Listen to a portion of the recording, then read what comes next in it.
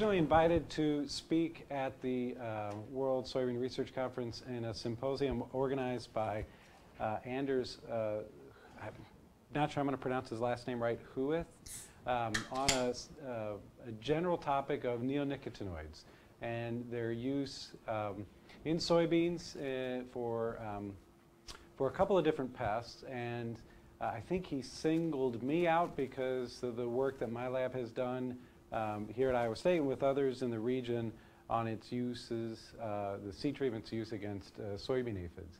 And he was looking for panelists to talk about both the pros and cons, the opportunities and limitations. I was going to go a little bit broader at that meeting that was going to be in Georgia for a broader audience, but since we're all here locally, I kind of scaled it back mostly to the work that we've done just on the soybean aphid and not so much on, and its opportunities, limitations for using this technology to manage the aphid, and not so much about what I think all of you might be familiar with in the news about some of the more environmental concerns that are associated with neonicotinoids. I've got some slides on that if there are questions afterwards, but I'm going to stay mostly focused on management. Okay, so just as a brief review, neonicotinoids are a class of insecticides. They're nerve toxins, and they have three kind of I wouldn't say unique, but really cool characteristics. One is that they're broad spectrum. They kill a lot of different insects. And they do so both directly, if they're applied directly to the insect, but also through the systemic activity. They're taken up by the plant. And this is really cool because that can lower non-target impacts. If they're applied to the seed, they're taken up by the plant, and then only the things that eat the plant are affected. And there's really an asterisk there because there, as I hinted at the beginning, there are some non-target effects that have come to our awareness, but compared to broad spectrum insecticides that are applied directly to foliage, evidence is that the non-target impacts are not as great. One thing I should point out is they're a class of insecticides. There's a variety of them shown here in these molecular forms, and if you're bored by that, don't worry, that's the last time you're going to see these. Okay? Their first use in the Midwest of the United States occurred back in the early 2000s. And this was not because of the soybean aphid, but rather because of an outbreak of the bean leaf beetle, shown here in this picture.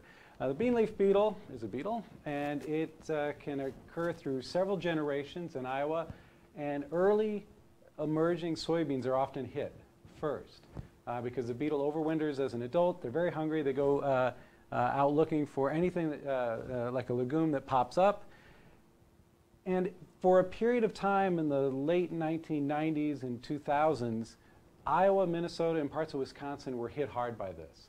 Not only by the direct damage that the insect does, but also by the indirect damage of transmitting a virus, bean pod mottle virus, with some producers reporting up to 100% infection, which affected their yields and also the quality of the bean, which both affected the value of the crop. By 2003, there were emergency exemptions to get these products into place in this three-state region, and then the EPA had full approval for imidacloprid, or gaucho, and then thiomethoxam in 2004.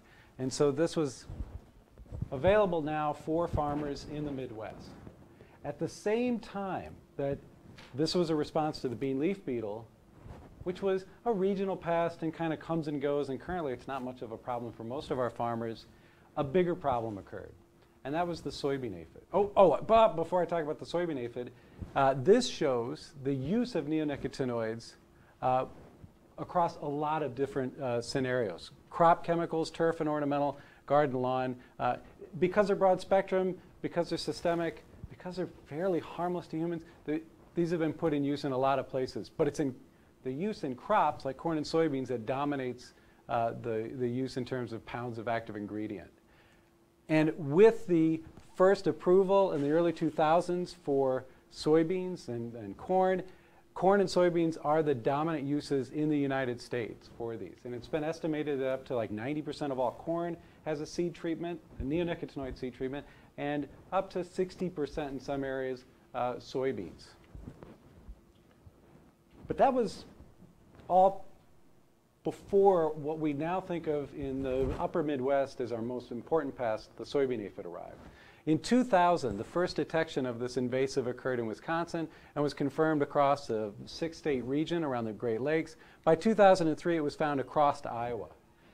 It's a small aphid, as aphids go.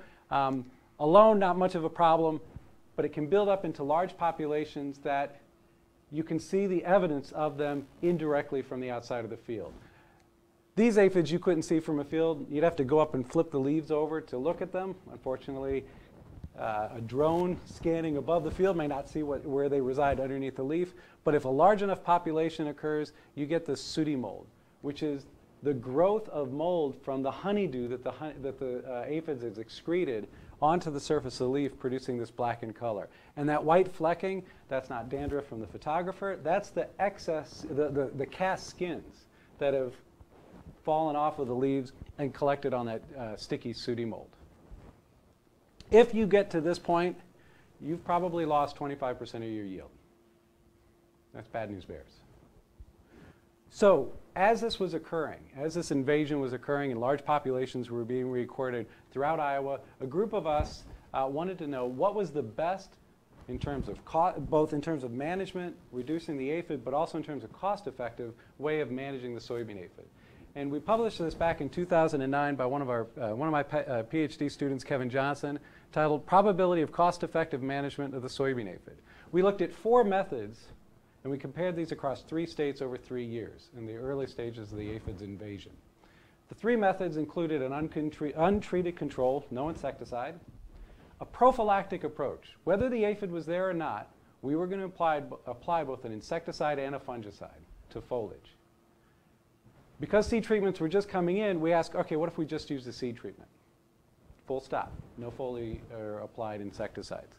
And then we used an IPM approach, where we scouted the field, and if the population had exceeded a threshold, we sprayed it with the foliar insecticide only. So what this looks like is the control, no insecticide, preventative or prophylactic was a pyrethroid and a fungicide. And we timed that at the R1, R2 stage because around this time we were hearing reports that soybean rust was showing up in the United States or could show up. And that was even a more devastating pest than the soybean aphid. And since it was modeled to show up into Iowa and some of the other states that we were working in, we elected to time this tank mix with the time that was recommended back in the early 2000s for a fungicide application. The soybean aphid IPM approach, we used the 250 per plant threshold, and then the seed treatment alone was just that, a neonicotinoid applied before planting. And we did this over 3 years and multiple locations in 3 states in the Midwest. And this is what it looked like across those 3 years.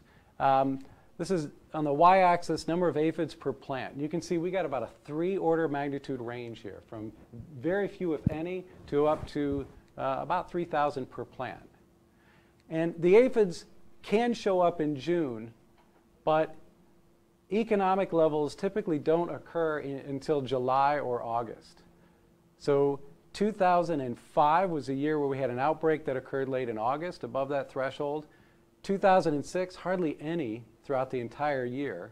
And then 2007 was remarkable. Several thousands of aphids per plant occurring in the July and August timeframe. So we're out there hand counting as we scout the fields, and this is what we would look like. This is what a 250 per plant threshold population might look like.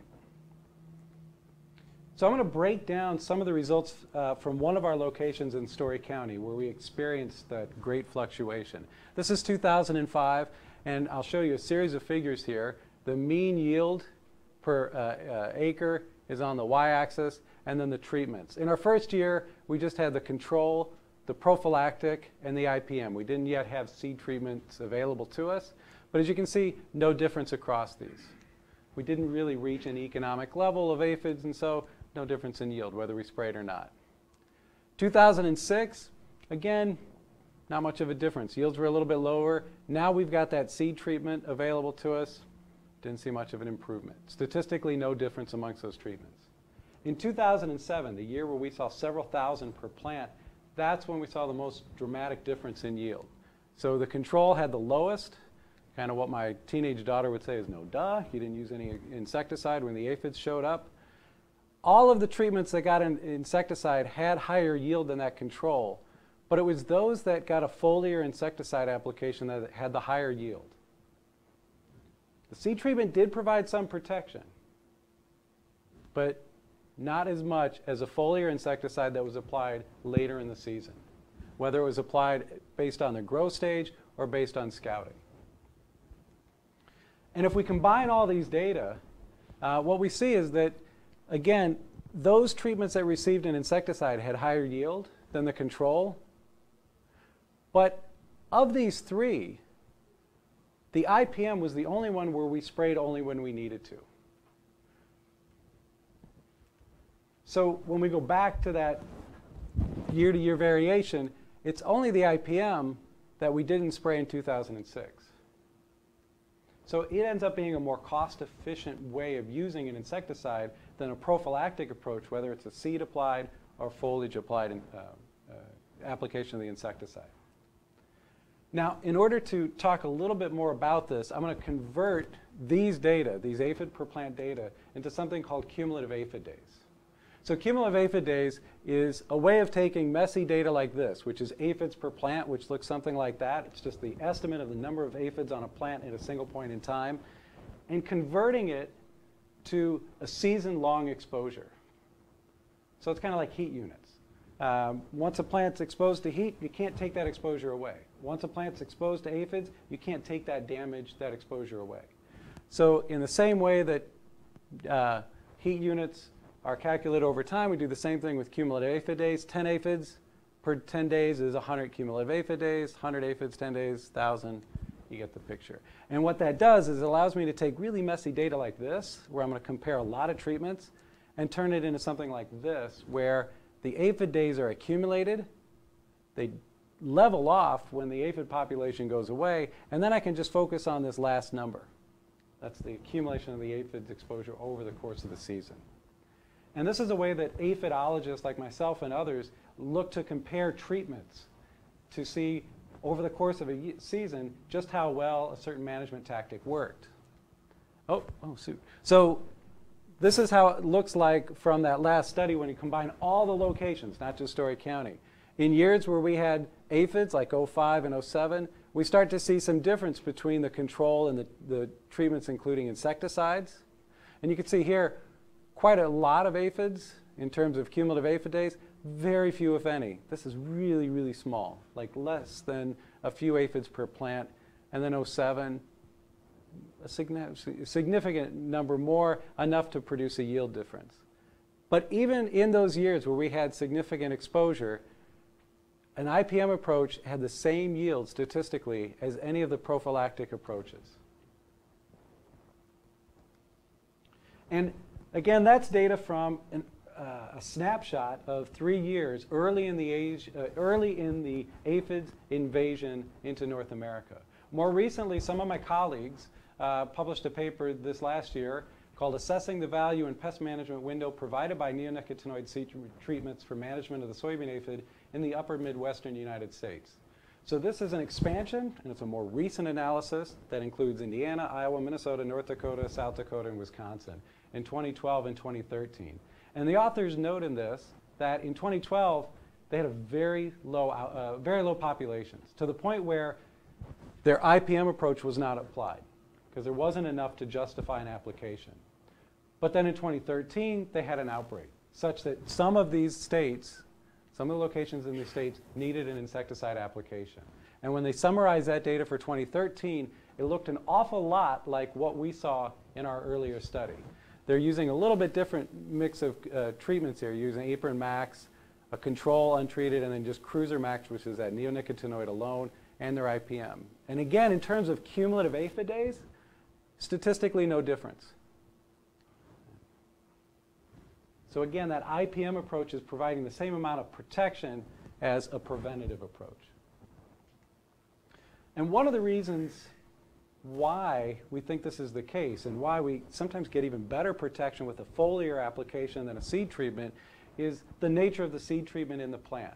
So what these what this group did is pull leaves from the plants based on different growth stages down here on the x-axis, and then measure the amount of thiomethoxam here over time. And this is in 2012 and 2013. And what they note here is a little bit counter to what we typically do in sciences. They stages with no significant differences between treatments are marked with an asterisk. So the treated and the untreated here, these are statistically different, but those with the asterisks are not. And that starts at around early vegetative stages. And it's really in these late vegetative stages and early R stages when aphid outbreaks, when aphids first arrive, and then those outbreaks occur.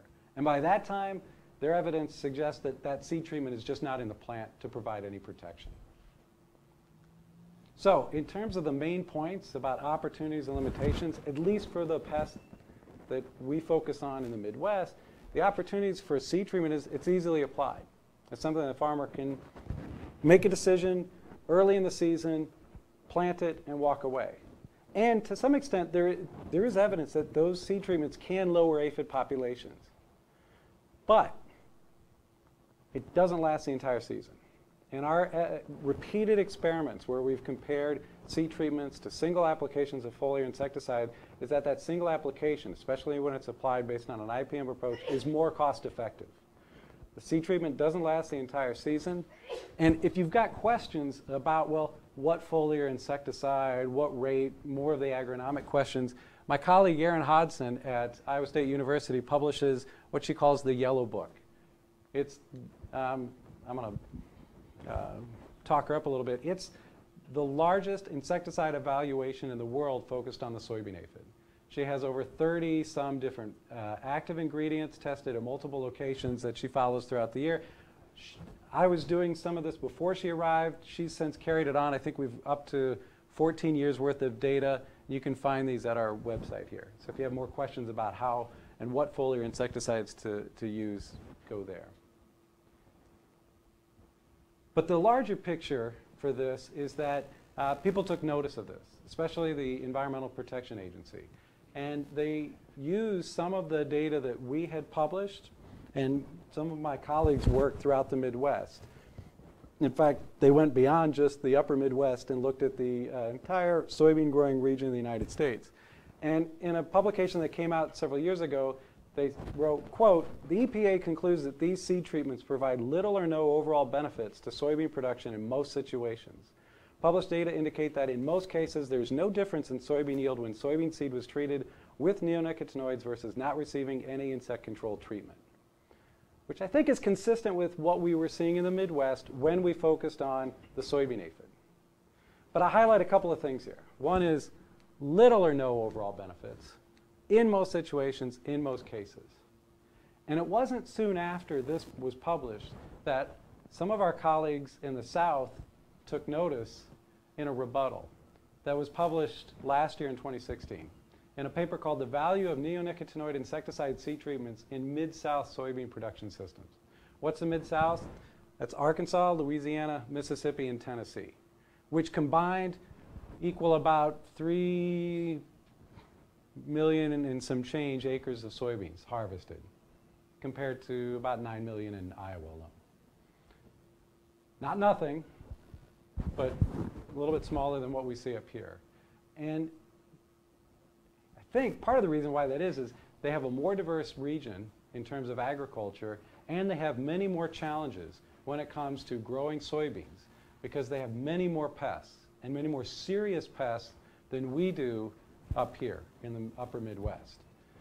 They have leps, caterpillars, they have stink bugs, they have a variety of insects that we never see. And many of those attack the plant early in the season, which I think goes a long way to explain why they see a more robust return on their investment when it comes to using a seed treatment. About $30 per hectare improvement in the value of the crop when it's treated than when it's not. So that's the seed treatment part of this talk. How much time do I have? A couple minutes. So then I ask, are insecticides the only way to manage soybean aphids? Well, take a look at this picture. Tell me which is the aphid-resistant soybeans. Now, if you were paying attention, I got one quiet guy pointing this way. So you were paying attention because earlier you remembered that a large outbreak produces a sooty mold. And these dark beans right here, that's not a varietal difference. That's an outbreak of several thousand per plant, whereas right next door is an aphid-resistant variety. No insecticide was used here. We've been working with breeders, including some here at Iowa State, Walt Fair, and some of his students, looking at aphid-resistant varieties. We had one paper published a little while ago where we looked at these in small plots. We used what are called RAG genes, resistance to aphis glycines, the scientific name of the soybean aphid. Walter prepared for us isolines that either had one gene alone, a second gene alone, or the two combined in a pyramid. And in 2014, we published a paper with this really long title, which basically we tested these varieties in a couple situations. We left the plots either untreated or we kept them aphid-free by applying foliar insecticide multiple times. And then in the split plot design, some of those rows got a seed treatment. And this is what we found in terms of yield. So we compared the untreated to the aphid-free. If it's a negative value, that means if we hadn't sprayed the insecticide, we lost yield. And so what you see here is the susceptible. Yeah, we lost yield. We needed insecticide. We got a little bit more protection when we had a seed treatment on top of that. The RAG1 gene and the RAG2 gene alone provided some protection, but it was really the pyramid that could be grown and planted without a seed treatment and left untreated with a foliar insecticide such that it prevented any aphid outbreaks. So, conclusions from all this published work. One, neonicotinoid seed treatments can provide protection from insect pests, especially if you're in a region like the Mid-South where you're faced with a lot of pests, especially early in the season. A preventative approach for managing soybean aphids is not cost effective. Whether that's a preventative approach that is applying an insecticide to seed before planting or applying a foliar insecticide. Scouting and IPM not only works, but it pays off. And finally, insecticides alone can be replaced for managing this pest. Unfortunately, right now, very little of this trait is available commercially. It's only in boutique. Don't mean to disparage those companies, but they're small companies compared to the larger companies that provide most of the seed to this region. It would be pretty awesome if we had that technology in the hands of more farmers, especially now, as the previous speaker pointed out, aphids have become resistant to pyrethroids, one of the main class of insecticides that's used to manage them. And with that, I just acknowledge the graduate students, postdocs that have worked on this, and the collaborators that help with the regional studies as well as the funding sources. And I apologize for going over. Thank you all very much. We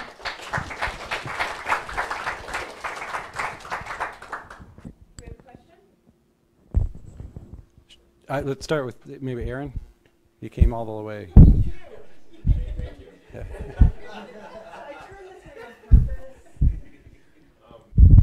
So, you know, as you know, there are biotypes that overcome the different RAG genes. I've heard that there's a fitness cost, though, the biotypes that overcome. Is that true? Yeah. Yeah. RAG1, RAG2? There is. So I have a graduate student who wrapped up a couple of years ago who's now at South Dakota State, and his dissertation was looking at the different biotypes and asking, well, one, is there a fitness cost associated with virulence? And there is. And then two, there's this weird thing that weird but kind of magical thing that happens when the two biotypes are on the same plant. And it turns out that if a virulent aphid is on a resistant plant, it shuts down the defensive genes. That therefore allows the avirulent aphid, the susceptible aphid, to survive. And working with some modelers, we showed that that functions like a refuge in a plant. So we grow refuges of susceptible plant in blocks or mixed in the bag to produce a susceptible population to swamp out the virulent resistant population. Turns out that that is happening, but at the plant level. And if you incorporate that plus a regular refuge and the fitness costs, it turns out that these traits can be very durable despite the occurrence of virulent aphids in North America. And all of that's been published. You can find it at +1 is where we summarize in the modeling. Yeah, Michelle? So you have also been working with Gustavo